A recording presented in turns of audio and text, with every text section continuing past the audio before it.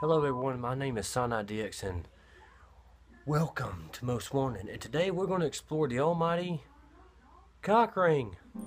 Yes, so we're going to answer the age-old question of to cock ring or not to cock ring? That is the question. This little bitty black fucker right here squeezes and chokes the shit out of my shit. I can't stand him, I don't like him.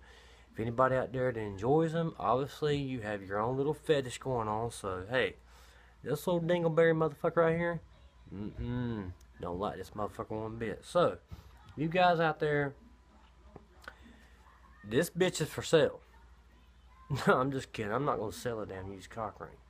But I don't understand. They say that when you put this bitch on, that you're supposed to be able to keep a big, large heart on, right? But yet, I'm not trying to brag here, but yeah, look at that. Yeah, much.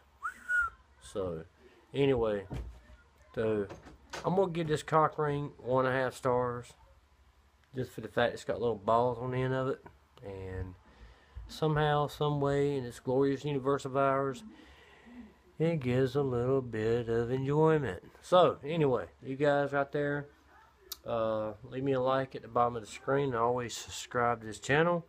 My season's always over, so you know, yeah. Squishy. Yeah, I ain't digging this motherfucker. Anyway, you just got your daily dose of cyanide, and as always,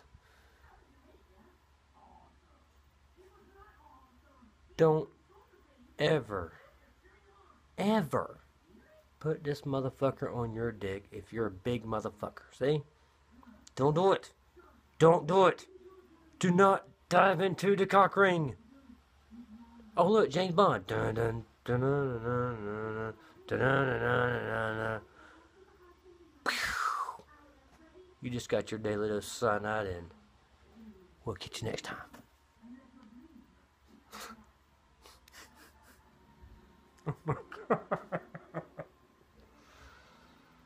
Woo! The shit I come up with.